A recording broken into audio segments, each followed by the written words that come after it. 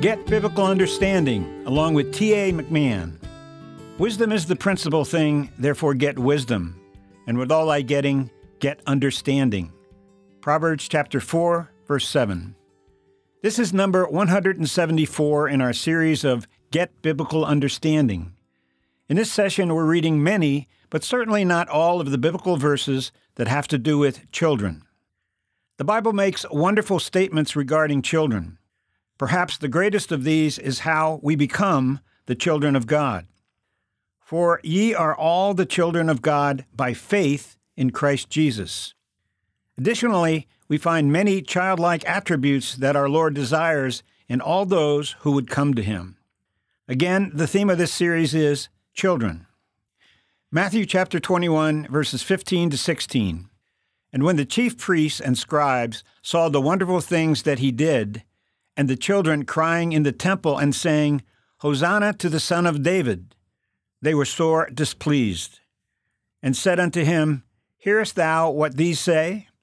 And Jesus said unto them, Yea, have ye never read, Out of the mouth of babes and sucklings thou hast perfected praise? Mark chapter 5, verses 22 to 24. And behold, there cometh one of the rulers of the synagogue, Jairus by name. And when he saw him, he fell at his feet, and besought him greatly, saying, My little daughter lieth at the point of death. I pray thee, come and lay thy hands on her, that she may be healed, and she shall live. And Jesus went with him, and much people followed him, and thronged him. Mark chapter 5, verses 39 to 42. And when he was come in, he saith unto them, Why make ye this ado, and weep?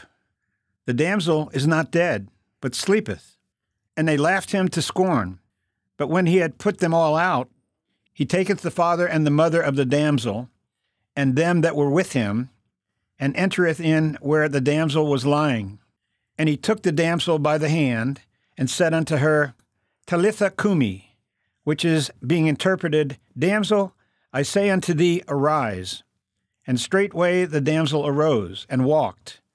For she was of the age of 12 years. And they were astonished with a great astonishment. Mark chapter 7, verse 25. For a certain woman, whose young daughter had an unclean spirit, heard of him, and came and fell at his feet, gone out, and her daughter laid upon the bed. Mark chapter 9, verse 17. And one of the multitude answered and said, Master, I have brought unto thee my son, which hath a dumb spirit. Mark chapter 9, verses 21 to 22. And he asked his father, How long is it ago since this came unto him?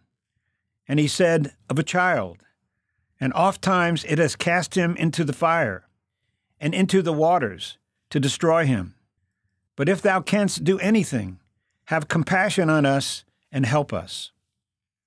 Mark chapter 9, verse 24. And straightway the father of the child cried out, and said with tears, Lord, I believe. Help thou mine unbelief.